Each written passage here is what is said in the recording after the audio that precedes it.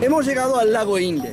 El lago Inle es la segunda escala de nuestro viaje en Myanmar y probablemente la joya más buscada de este fantástico y tan desconocido país.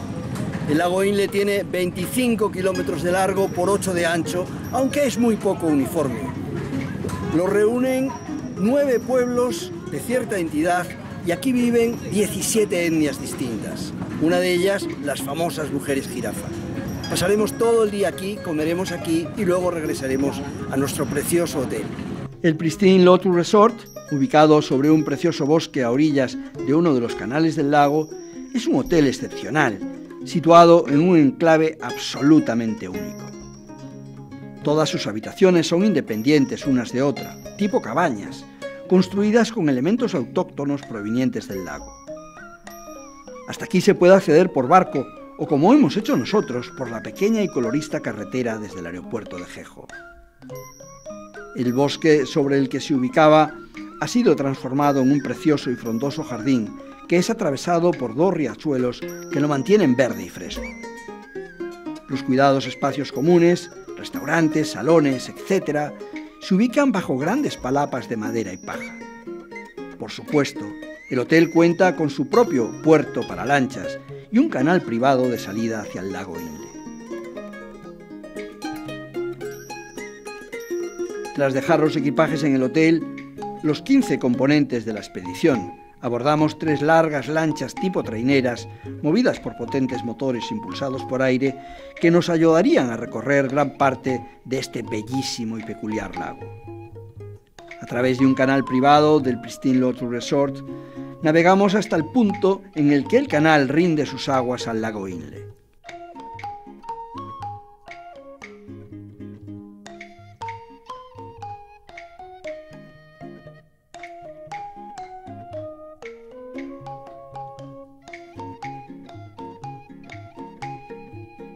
El Inle es un lago de agua dulce situado en las montañas del estado de Shan, al este de Myanmar, que por su belleza, sus modos peculiares de vida y por la arrolladora amabilidad de sus gentes, se ha convertido en uno de los principales atractivos del país.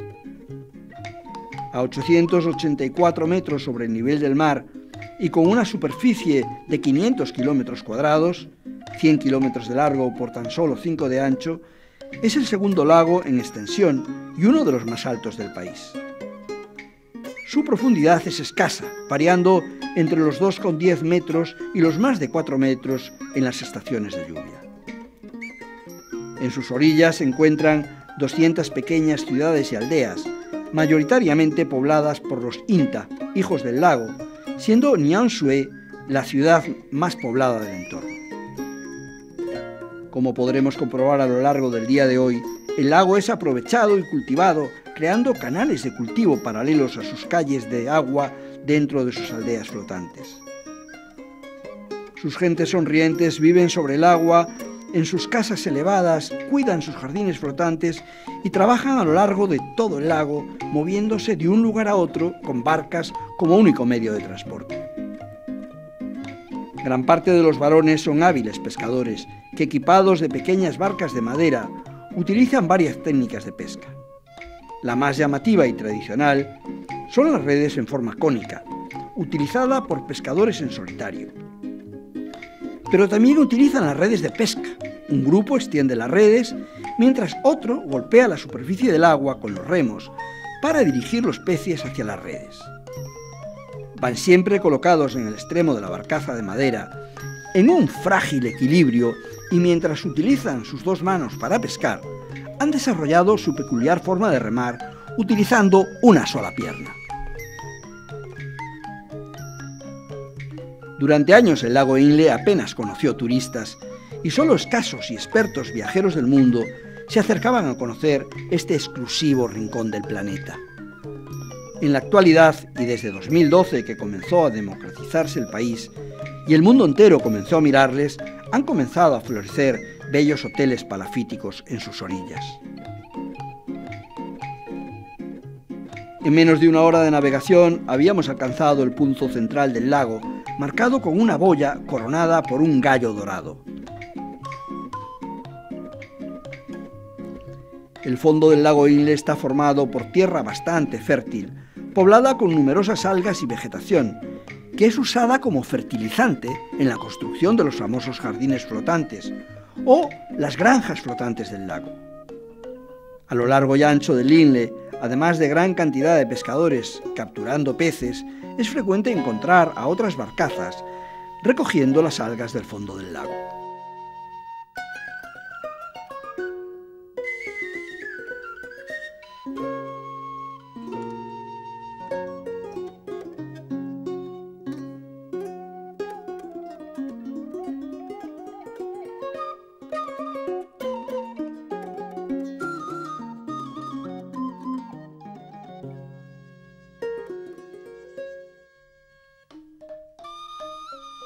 En el poblado de Nampan, junto a los canales del lago, encontramos la pagoda Aum Mingalar, que en forma de decenas de estupas parecen florecer del fondo del lago. Este es un claro ejemplo de las pagodas, templos y monasterios que encontraremos en las proximidades del agua. Esta pagoda está formada por decenas de estupas blancas o doradas y cada estupa es como un pequeño templo independiente y macizo al que no se puede entrar y al que se ora desde el exterior. En el mercadillo frente a la pagoda encontramos un pequeño grupo de padaún, mujeres de cuello de jirafa, pertenecientes a la tribu Karen, una minoría étnica tibeto-birmana compuesto por aproximadamente 7.000 miembros. El gobierno birmano, que considera antinatural esta costumbre, trató de hacerla desaparecer, aunque con apenas éxito. La aparición de turistas en los últimos años buscando a las famosas mujeres jirafa las ha convertido en rentables. Aunque nosotros tampoco compartimos esta forma de explotación, no podíamos dejar de ofrecerles estas exclusivas imágenes. El paseo en lancha atravesando este fascinante lago Inle longitudinalmente continuó hasta la hora del almuerzo. Dejamos atrás el pueblo de Nampan, navegando cerca de las riberas este del lago, con un fascinante horizonte de montañas azules y rodeado de una importante vegetación que emergía desde el fondo del lago de agua dulce. Luego seguimos atravesando pueblos flotantes de distintos tamaños, en los que resulta sencillo descubrir alguna pagoda dorada. Alborozados nos cruzábamos con lanchas que transportaban a la gente de un lugar a otro.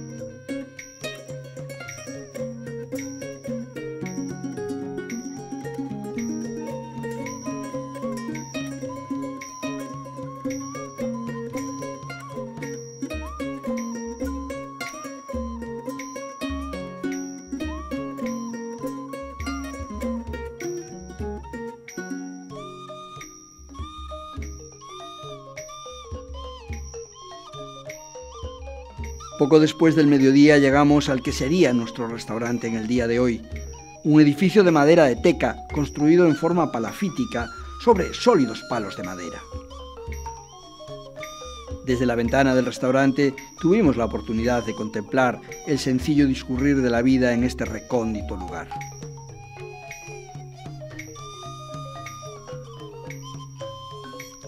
Terminado el almuerzo, en el mismo poblado nos acercamos a conocer una de las florecientes industrias de este lago. Desde hace muchos años, las mujeres de la tribu Inta, las hijas del lago, tejen artesanalmente la seda que producen. Pero la llegada del turismo está poniendo en valor su actividad y ahora se afanan en producir bolsos, chaquetas y longuis.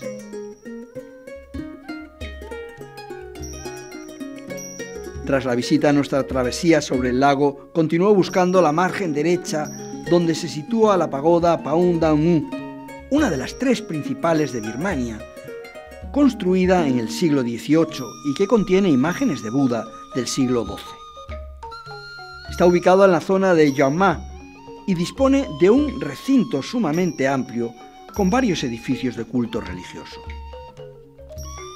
El interior del templo es conocido por albergar 5 famosas estatuas de Buda y destaca por las muchas columnas de color dorado que lo decoran.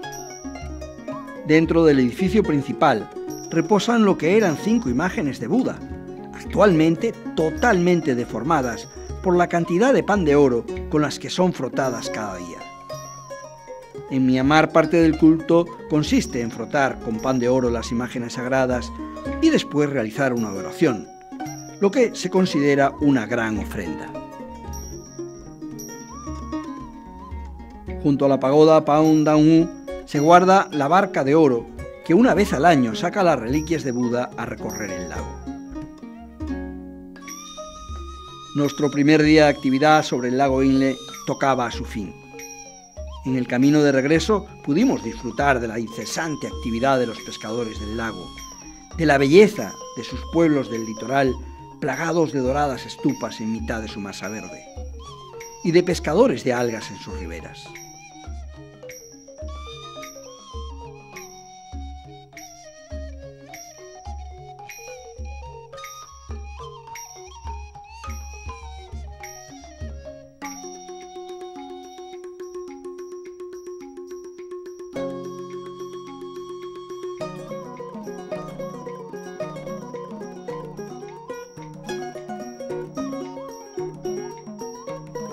Próximos a la caída del sol regresamos a nuestro paraíso particular, el Pristine Lotus Resort, que a estas horas aparecía envuelto en una paz absoluta. Al día siguiente, cuando muy de mañana a bordo de nuestras 3 lanchas volvimos a adentrarnos en el lago, la nieve aún lo cubría casi completamente, aunque ya en el horizonte el sol comenzaba a mostrarse con timidez.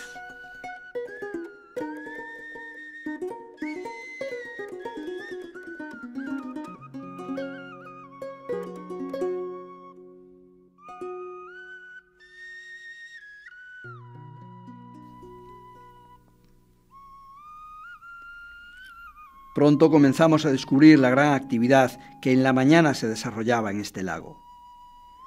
Pudimos observar muy de cerca cómo un solitario pescador de red cónica manejaba su original instrumento, poniéndolo vertical hacia el agua, introduciéndolo y sacándolo a los pocos minutos. Desde las 3 lanchas, nuestro grupo seguía sus movimientos con gran interés.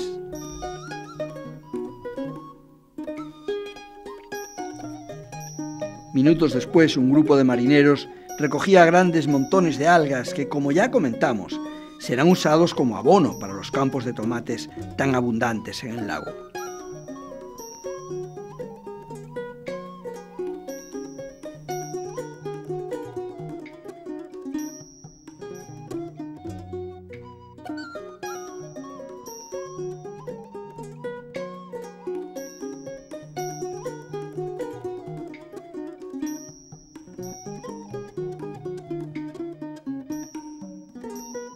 En pocos minutos volvimos a alcanzar el centro del lago marcado por el gallo dorado. La primera visita que habíamos programado para esta mañana fue al Engangue Kiangun, monasterio de los gatos saltarines, situado al este del lago. Se trata de un monasterio de madera sostenido por altos pilotes, pero que debe su fama al espectáculo que aquí ofrecían un grupo de gatos adiestrados. Lamentablemente hace meses que falleció el lama del monasterio y el nuevo lama ha terminado con el espectáculo de los gatos, al que no consideraba muy piadoso. Pudimos ver 3 bellas imágenes de Buda y a los simpáticos gatitos, hace meses saltarines y ahora durmiendo en la paz del monasterio. Junto a ellos, un monje parecía cuidarles sentado en una mecedora mientras cantaba unos mantras.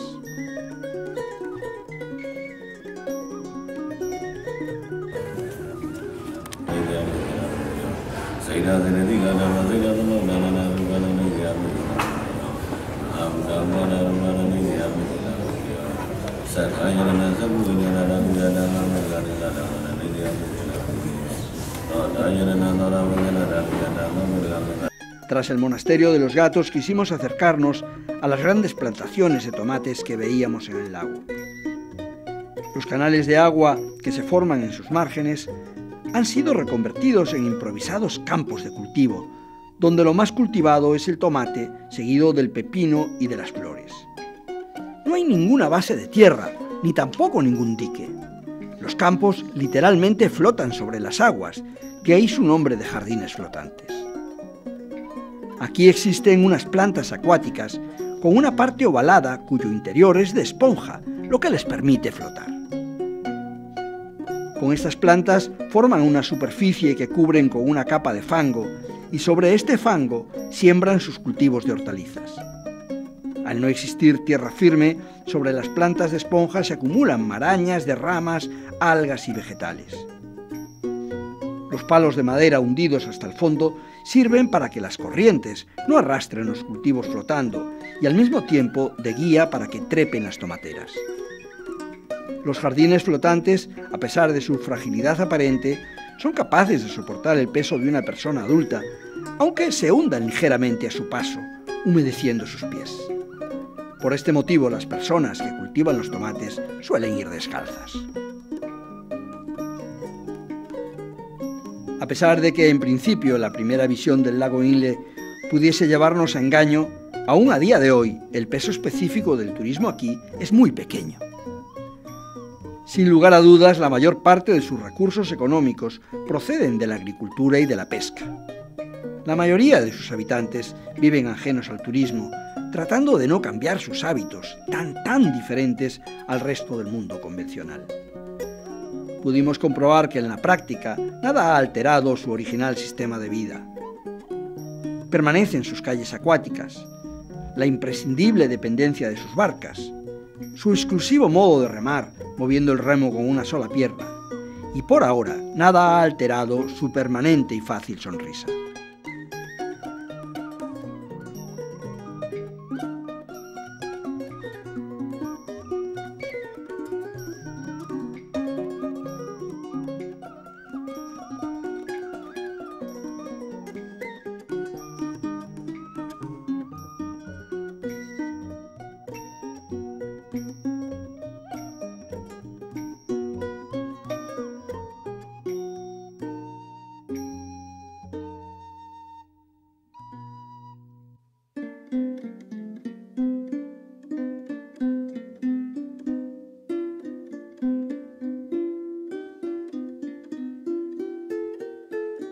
Casi en el extremo del lago, remontando uno de los ricos ríos que lo abastecen de agua, llegamos al poblado de Indein.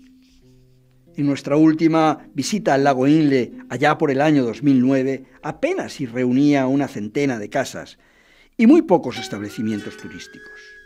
En la actualidad, quizás provocado por la creciente llegada de viajeros, gentes de las tribus que habitan el lago, chicas con sus increíbles tocados y la cara pintada con tanaca, se citan cada día aquí para ofrecer sus artesanías. Pero como ahora mismo veremos, vamos a descubrir, Indein ofrece muchas otras cosas. Animados por nuestro imprescindible guía Soe Nain, que posee un restaurante al borde del canal, abandonamos la parte comercial del pueblo y siguiendo el curso del río, nos fuimos acercando a las zonas donde viven sus habitantes.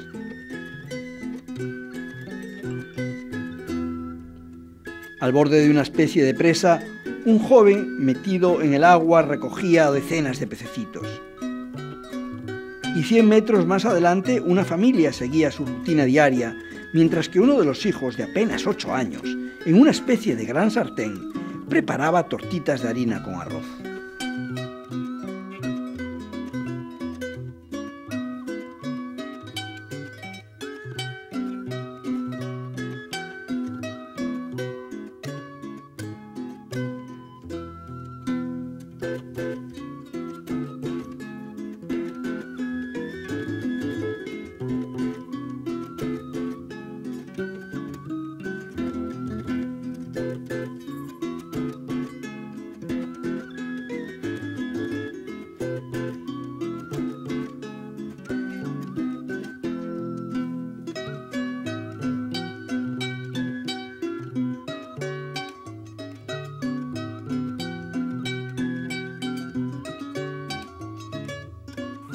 Al final del lago Inle, subiendo por un pequeño río, llegamos al poblado de Indé.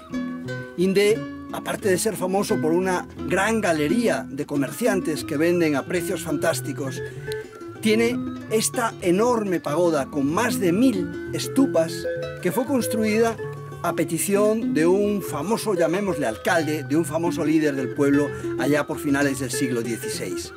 Cada vez que se moría uno de ellos había que hacer 100 pagodas. Y así en la actualidad reunimos a nuestro alrededor más de 1000. La mayoría abandonadas, pero otras han sido empezadas a restaurar y ya lucen.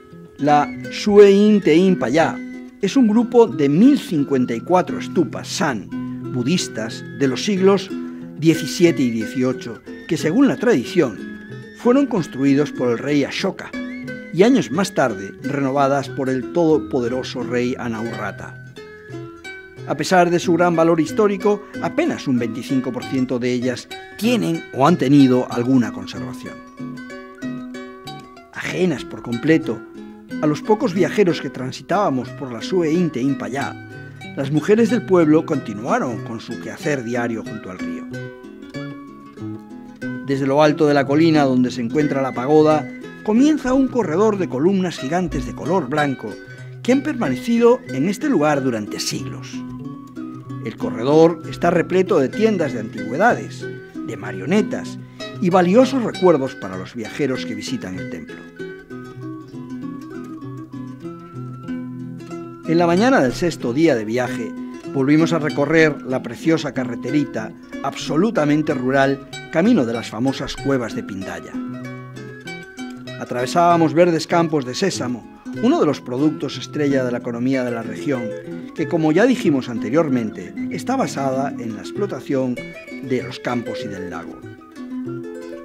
Continuábamos inmersos en una carretera rodeada de espectaculares paisajes que conforman el estado de Shan y del colorido de las imágenes de hombres y mujeres arando con los bueyes de agua sus arrozales.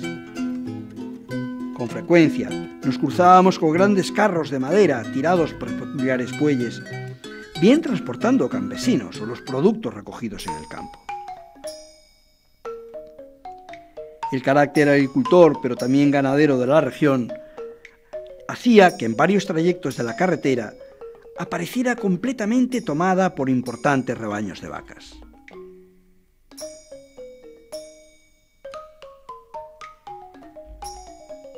En menos de hora y media llegamos a Pindaya, un pueblo tranquilo y pequeño situado a orillas del plácido lago Botoloque.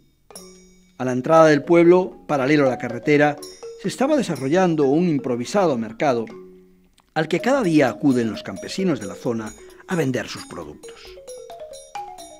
Pero el principal objetivo de esta parada era visitar las veneradas cuevas de Pindaya, que desde tiempos remotos han sido regular adoración y que albergan más de 8000 estatuas de Buda.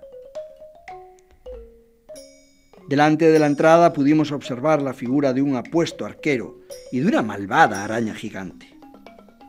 Según la leyenda, la araña sería un Nat, espíritu budista, que raptó a 7 princesas que se habían refugiado en la cueva durante una terrible tormenta. El arquero sería el príncipe Kanmabaya, que las liberó tras matar a la araña con su arco.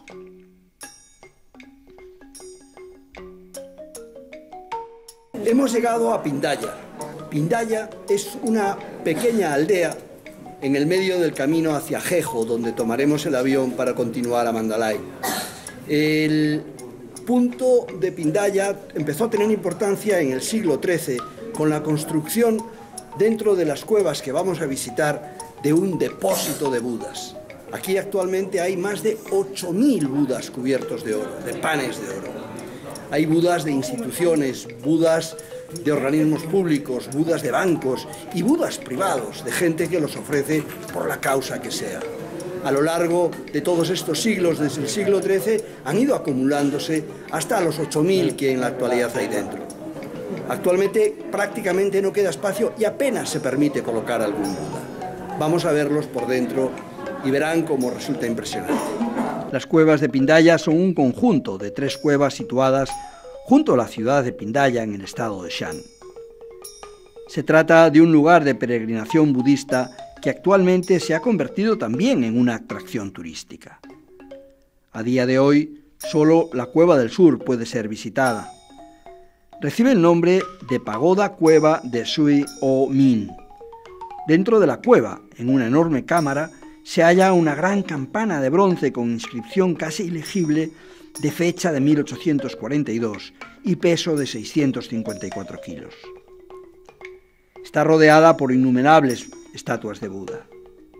El camino te va dirigiendo por una sucesión de cámaras de distinto tamaño, algunas con estalactitas en el techo, pero todas repletas de figuras de Buda, la gran mayoría doradas y de diversos tamaños, desde unos pocos centímetros hasta varios metros. La leyenda local atribuye que esta pagoda fue construida por el rey Asoka y reparada por el rey Alongitu en el siglo XII. En total hay más de 8.300 figuras de Buda que han sido donadas por los fieles en un continuo goteo a lo largo de los años. Algunas de las estatuas más antiguas de la cueva tienen inscripciones que datan de finales del siglo XVII, aunque la mayoría son de finales del XVIII y principios del XIX. Muchas otras estatuas han sido colocadas aquí de manera continua por diferentes donantes a lo largo de la historia, tanto autoridades, instituciones como laicos.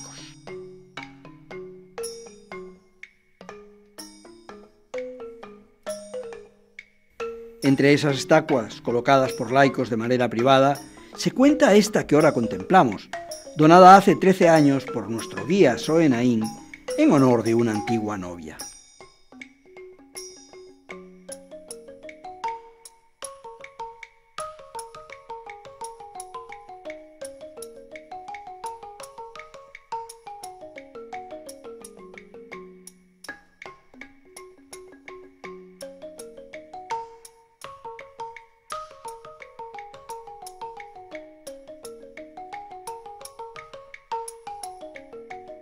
La primera parte de este reportaje, acompañando a un grupo del Club Viajeros Solitarios por la exótica Myanmar, finalizará aquí, en el aeropuerto de Jejo, donde tomaremos otro avión TR-70, que en menos de una hora nos dejará en Mandalay, la antigua capital del país en el siglo XIX, donde comenzaremos la segunda y última parte de este reportaje.